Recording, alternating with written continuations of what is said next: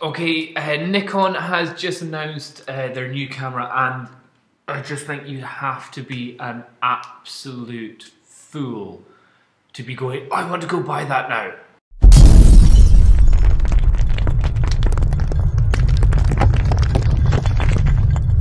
The new camera that's come out is the Nikon 1 Series V3. The V version were considered they had the V and the J, and I think they brought out another one at one point as well. Nobody's really paid too much attention to these cameras because they're just not really grabbing anybody's attention in the market at all. Some people bought them. I'm sure somebody will put a comment saying I bought it, it's amazing, and I'm not disputing that. I'm not disputing that you may get great photos or it's very versatile or it's a great camera. But what I am saying is that you'd be an absolute fool to see this new camera coming out and going, I've got to buy it now. Because the price is looking painful. It's currently, I can only see it on the .com sites, the American sites, and it's given it in dollar form. And although it's coming with some fluff around the side, like another hand grip, a viewfinder, and a lens, it's around about $1,200. And in the UK, that will probably still be £1,200 for what is effectively a point and shoot with some new little funky lenses, but with limited availability and interconnectivity. So, when I mean that, it's not like you can go, oh, somebody's got the V2. Can I use your battery? Because they can't even share batteries or anything like that. So it's just a bit of an odd one. It is updated. It's got a bigger sensor. No, it doesn't have a bigger sensor. It's the same size sensor, but more megapixels on it, and it's got faster things inside it. So it may have some functions which you may think are very good. However, what I would say is just do not even think about buying it just now. The camera companies generally, after a while, drop prices. They usually start high, then go down low once the camera's been out for a while.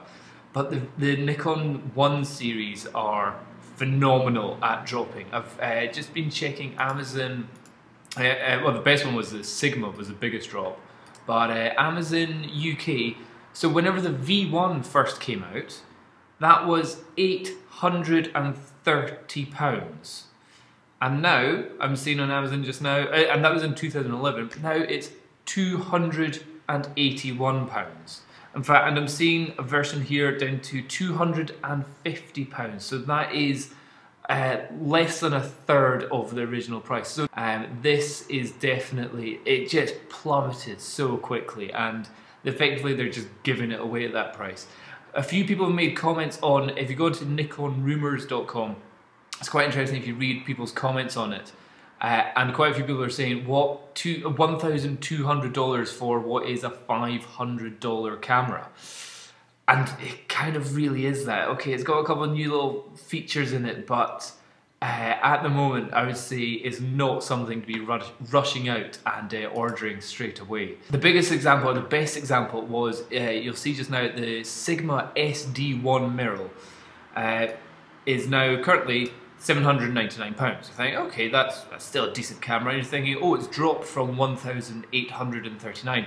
Not quite so, because when it originally came out, does it say when this? Doesn't say when this one, when this advert was put on. When it originally came out, £5,000, £5,143.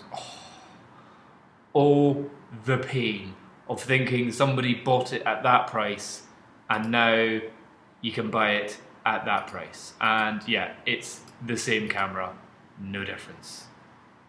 Oh, that's got to sting a little bit. And I would say, again, if you're a photographer or something like that and you need a small little camera, get the Nikon V1 or the V2. I think, hold on, I haven't got the V2, but the V2 is around about £500, and that's with a lens and all that kind of stuff. So it's just, I think a lot of these companies now milk the brand fans. What do you call it? Fanboys. That's what it is. So in other words, if you, a bit like what Apple does, but the good thing about Apple, or the interesting thing about Apple, is that it doesn't really drop its price. So it will come out with the new iPhone 5S and it will come out at £600. 2 years later, it will still be for sale and it'll be, instead of £500, it'll be £450. So it's not like somebody will buy it at the very start and then after 2 years of going, oh man, I wasted so much money on this thing which nobody uses anymore.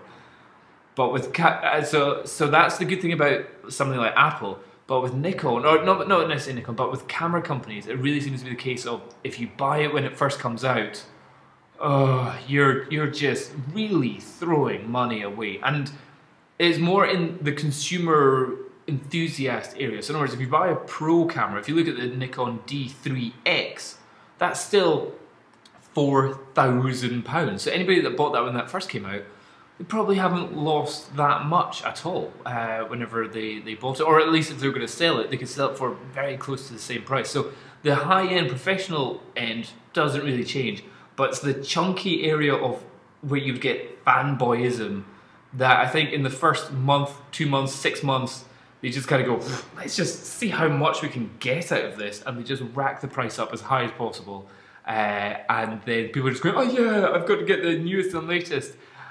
And then after about 6 months, they just go, right, let's bring it down to where it actually should be, which is just about half the price. Oh, but this one, I actually had a little bit of a burst out laughing whenever I saw that it was $1,200, which once it comes into the, I just checked the UK site, definitely doesn't have it yet.